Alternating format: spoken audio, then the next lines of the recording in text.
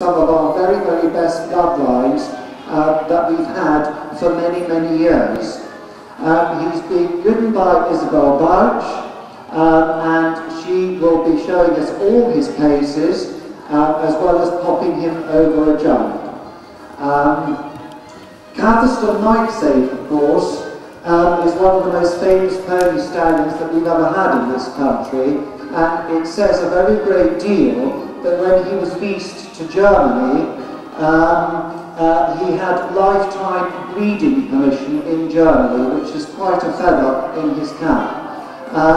And his first children there in Germany included both the national male and female 2-year-old champions.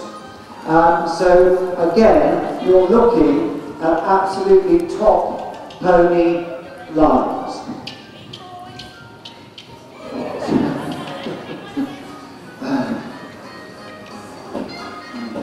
The marvellous thing is that on this day, you will see all these stallions going through all their paces and what they can do. So you can assess them for their temperament, their size,